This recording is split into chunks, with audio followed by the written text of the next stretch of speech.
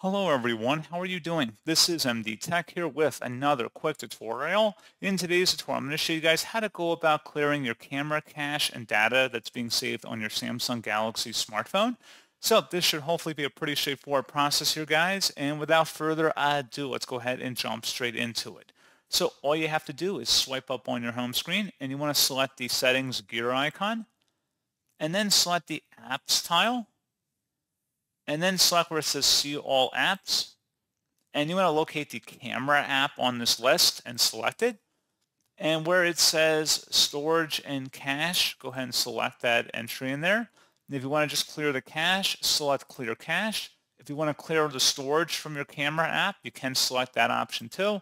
So this will delete the app's data, including files and settings, and will be permanently deleted from this device. Select delete, and that is all you have to do. So pretty straightforward process, guys, and as always, thank you for watching. I do hope that I was able to help you out, and I do look forward to catching you all in the next tutorial. Goodbye.